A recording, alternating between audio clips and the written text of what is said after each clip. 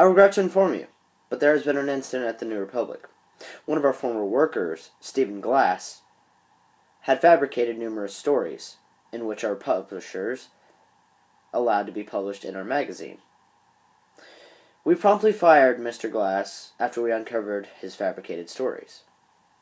Although some of his stories were only partially fabricated, all of us at the New Republic would like to apologize to all who read our magazine and the writers and the fabrications held within it. We will ensure that this will never happen again with any of our writers, and to all those who are affected by Mr. Glass's unethical actions and fabrications, we are truly sorry. We promptly fired Mr. Glass after we uncovered his various fabricated stories.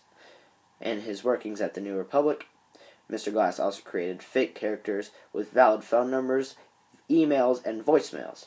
These characters he created apparently validated his stories.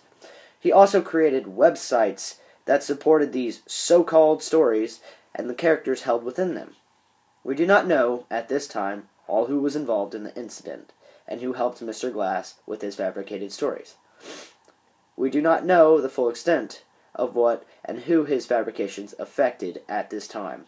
For the inconvenience, we will give all of our New Republic subscribers a complimentary month of subscription to our magazine at no charge to you. Once again, all of us at the New Republic are deeply sorry for this unfortunate occurrence, and we will ensure that this will never, ever happen again in any of our publications.